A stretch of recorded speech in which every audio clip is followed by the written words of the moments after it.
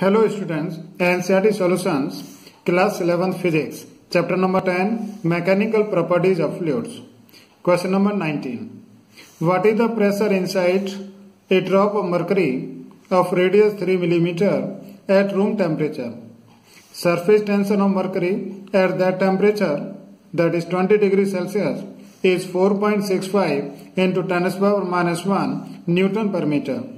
The atmospheric pressure is 1.01 into 10⁵ Pascal and also give the excess pressure inside the drop. Please subscribe the channel and press bell icon to get all notification. Thank you. In this question given that this mercury drop and the radius of this drop is r is equal to 3 millimetre को हमने change किया metre में, तो this is 3 into 10⁻³ metre. इस mercury drop का जो mercury का surface tension होता है that is S is equal to 4.65 into 10⁻⁻1 Newton पर metre.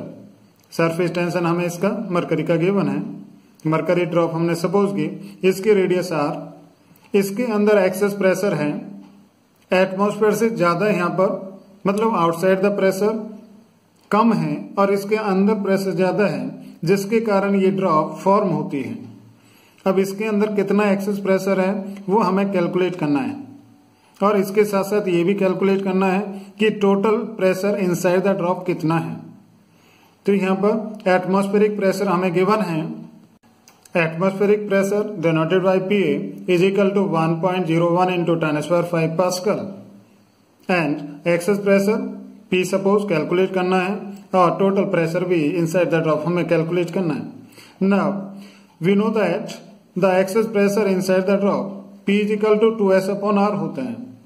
Excess pressure inside the drop, ये हमने डेरिवेशन किया था थ्योरी पार्ट में. P is equal to 2S/R. किसी ड्रॉप के अंदर, किसी भी लिक्विड ड्रॉप के अंदर जो एक्सेस प्रेशर होता है, जो एटमॉस्फेरिक प्रेशर से ज्यादा प्रेशर उसके अंदर है, that is given by 2S/R. Now इसकी वैल्यू रखते हैं, तो this is 2 and this surface tension is given 4.65 into 10⁻⁻1 and the radius is given, this is 3 into 10⁻⁻3. इन दोनों को मल्टीप्लाई करते हैं तो this is 9.3 and divided by 3. Now here this power is -1 and this -3 ऊपर ले जाते हैं तो this is +3. Now डिवाइड करने पर and on solving this is equal to 310 Pascal. This is the excess pressure inside the mercury drop. अब हमें total pressure calculate करना है इनसाइड द ड्रॉप. अब टोटल प्रेशर का मतलब इस पॉइंट पर यहाँ पर पहले एटमॉस्फेरिक प्रेशर भी है और एक्सेस प्रेशर मरकरी के अंदर, ड्रॉप के अंदर, तो दोनों को प्लस कर दें. तो this is atmospheric pressure plus this excess pressure and value given है हमें, तो दिस इज 1.01 into 10⁵. ये हमारा एटमॉस्फेरिक प्रेशर और ये एक्सेस प्रेशर 310, दोनों को प्लस किया तो दिस इज 1.0131 into 10⁵ पास्कल. तो this is the answer of this problem. हमें ड्रॉप के अंदर एक्सेस प्रेशर कैलकुलेट करना था और टोटल प्रेशर. एक्सेस प्रेशर के लिए फॉर्मूला हम जानते हैं 2S/R. वैल्यू रखते हैं तो on solving this 2 into this is 9.3 divided by 3 or this power, right? So this is 310 Pascal and total pressure के लिए अंदर टोटल प्रेशर कितना है ड्रॉप के, तो दोनों प्रेशर्स को प्लस करें, this atmospheric pressure and plus this excess pressure. ये हमें गिवन है 1.01 into 10⁵ एटमॉस्फेरिक प्रेशर, और ये एक्सेस हमने एक्सेस प्रेशर कैलकुलेट किया था.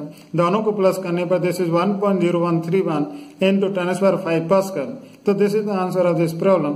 आशा करता हूँ आपको समझ में आया. Thank you.